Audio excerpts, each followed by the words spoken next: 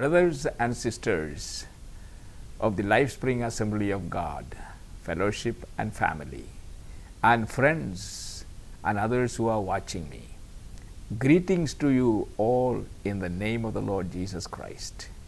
What a joy to come to you through this video. Though we are not able to see face to face, you are in my heart and in my prayers. The Lord's blessing be upon you this evening as we briefly meditate on the Word of God. In the book of Hebrews, chapter 4, verse 12, it says here, "For the Word of God is living and active, sharper than any double-edged sword. It penetrates even to dividing soul and spirit, joints and marrow. It judges the thoughts and attitude of the heart." I would like to point out two things concerning the Word that comes from God, the Bible, the written Word of God. First, I like to mention a few things about the qualities of the Word of God. Secondly, we shall see the power of the Word. I will not be giving too many explanation.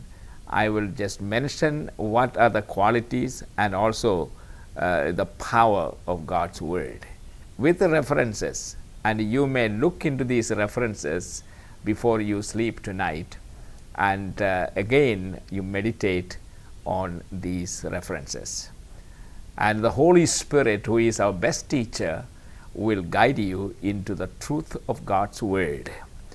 Now, if we talk about the qualities of God's Word, the passage we read, if you study that passage, these are the qualities I have just mentioned. It is divine, it is living, it is powerful, it is cutting, it is piercing, it is discriminating, and it is revealing. And the Word of God is indestructible. In spite of all the assault that the Word of God, the Bible, faced for many, many centuries. Many saints of God has given their blood and life to preserve the written Word of God as we have today. And thank God, we have the privilege of buying as many copies as possible, as many versions as possible. But always remember, it is freely coming to us, but there are people who paid a big price to preserve, and the Holy Spirit helped to preserve His Word for us. And so when you examine this one verse that we have read, these are the qualities that you will notice there. And let me now talk about the Word's power, the power of God's Word, with references. First of all, it is the power of God for salvation of the lost. 1 Peter chapter 1, verse 23. Secondly, it is the power of God for the healing of the sick. Psalm number 107, verse 20. In the deliverance of the demon-possessed people. Matthew chapter 8, verse 16. And fourthly, the power of God is the Word in the sanctification of the believers. The Gospel according to St. John chapter 17, verse 17. And then finally, it is the power of the Holy Spirit in the filling of the believers with the Holy Spirit. Acts chapter 10, verse 44. I hope you have gotten all the references. I will mention one more time in order. 1 Peter chapter 1, verse 23 talks about how our salvation was wrought about. And Psalm number 107, verse 20 talks about how God sends forth His word healing His people.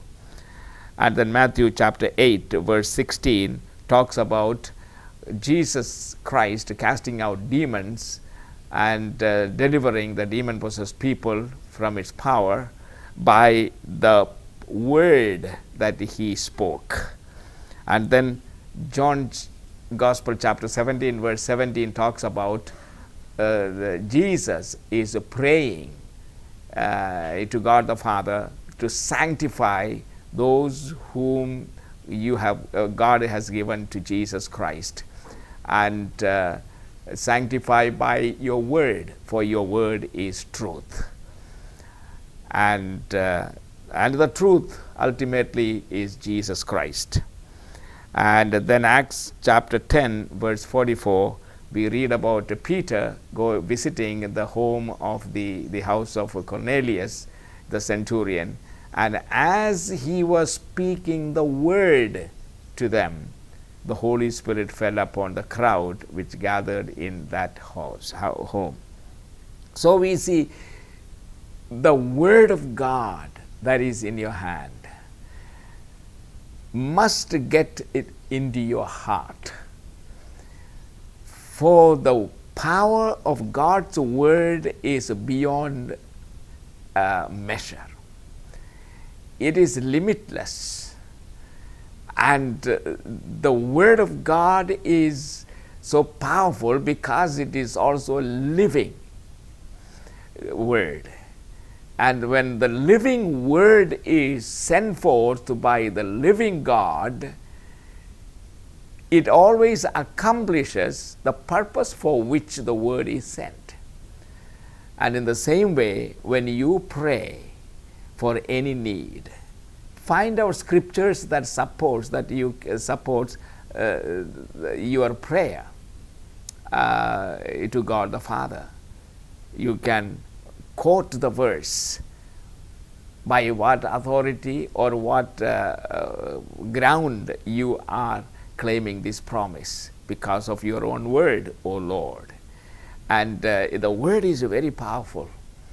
And I just want you to know that in times like this, the times of fear and uncertainty and anxiety filling the hearts of men and women, including leaders of nations at present, you have the word of God as an anchor, which contains hundreds of promises from God. And you claim these promises, and if you are maintaining a right relationship with the Lord, and you are walking in the Spirit with God, you have been given the right to claim these promises from your Heavenly Father based on the Scriptures. And so, even for effective prayer, you need to have the Word of God, and you need to know the Word of God. And to face tempter and his temptation, you need the Word of God, because the Word of God is spoken as the sword of the Spirit. And this sword can destroy any evil demonic forces that are working against you. And so the word is so powerful because it is living, and it is because it is the word of a living God.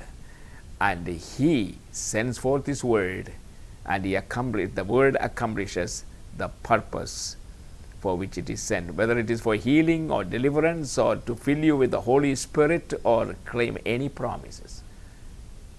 Claim it, for it is given to you. And God bless you during this time, especially to be strengthened, and your faith level must increase by the using of God's word, because faith is always fed by the word of God. As the word says in Romans, faith comes from hearing, and hearing from the word of God. This is the assurance. So get strengthened in your faith and in your love for Jesus, And when you say you love Jesus, you have to love His Word as well. So feed on God's Word and be comforted, strengthened, grow. In Jesus' name, Amen.